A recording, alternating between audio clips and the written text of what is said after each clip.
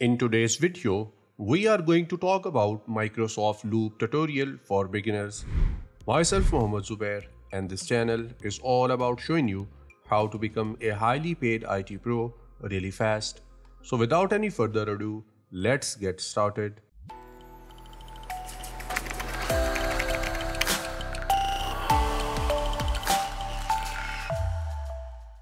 While Microsoft Loop is a new app for starting new ideas, co-creating with your team members, your colleagues, and collecting resources and collaborating from within other Microsoft 365 apps. Long story short, you can use Microsoft Loop with other Microsoft apps as well.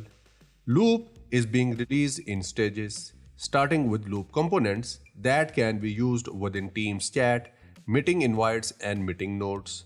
I'll show you that how you can use Microsoft Loop's component in your Microsoft Teams as well. And the full Microsoft Loop app is expected to be released in 2022. To use Microsoft Loop in your Microsoft team, you should have a work or school account, and only then you will be able to use your Microsoft Loop in your Microsoft Teams. After opening your team, go to your chat section, and this is my chat, and I'm going to chat with this person. Here you will see an icon as this one. If you just click on it or hover over it, it will say loop component. I'll just click on this one, and these are different loops components that I can use. I can go with task list, I can create a table, I can go with a paragraph, number list, checklist, or bullet list. Now what I'm going to do, I'm going to use a paragraph in here. So I'll just click on this one, and I just need to give a title in here, and I am going to name it as yesterday's meeting, and this is the title. And after that, if you just hit enter, you can start typing your paragraph.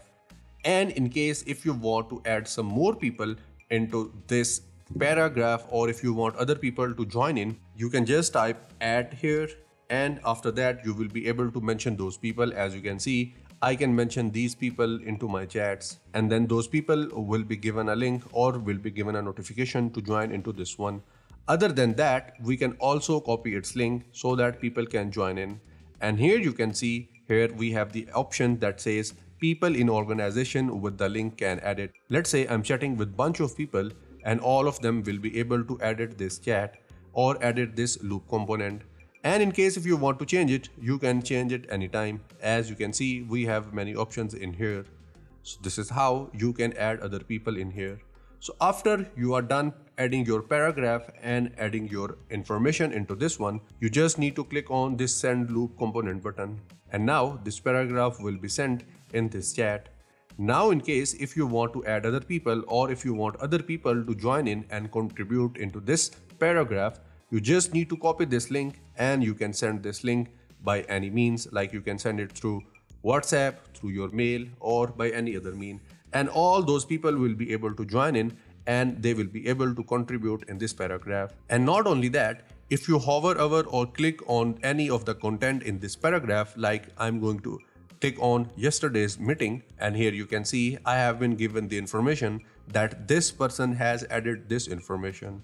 And you will be able to see all of those information by just clicking on the content. You will be given the name of the person whoever has added that information into this one. Now there is one more thing, and that is if you just press enter, and if you just press /now, it will allow you to add some more loop components. As you can see here, we can add table, we can mention a person, we can add a date, we can add a task list.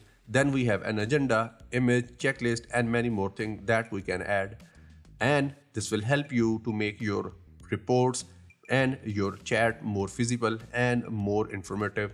I'll just get out of this, and now I'll show you that how you can use your Microsoft Loop components into your Microsoft Teams meetings. I'll go to my Teams meetings. This is my team, and I will just open this one, and I'll start a meeting in this one. So I'll just click on meet now. I'll turn off the audio, so I'll just start join now. So here, if you just click on your chat button or chat options, as you can see, we have an option of loop component. So if you just click on this one, again, you can use anything in here, and you can add anything into your chats. And with the help of this one, all of the people, whoever are in this meeting, will be able to use these components. And let's say you want to have some meeting notes in this meeting. You can do so by using loop components. And in case if you want to delete this one, you can do so by just clicking on discard button, and from here just click on discard. Now I'll show you that how you can add this loop component permanently in your taskbar over the top. As we have already copied the link of this loop component, so just click on this plus sign, and from there we'll go with an option that says website. So I'll just click on this one, and you can name it anything, and in the URL just paste the link that you had copied earlier. After that, click on save. And now that loop component has been added permanently into this one. As you can see, we have added it successfully in here. So from here, if you just click on it, it will open it like this. I'll show you one more way that how you can use your loop component in your Office app. As you can see, it is going to open in our Office app in our Microsoft team. So I'll go back to my chats and I'll start a new loop component. So I'll just click on this one. I'll have my table and I'll go with 3x6. I'm going to name it as experiment.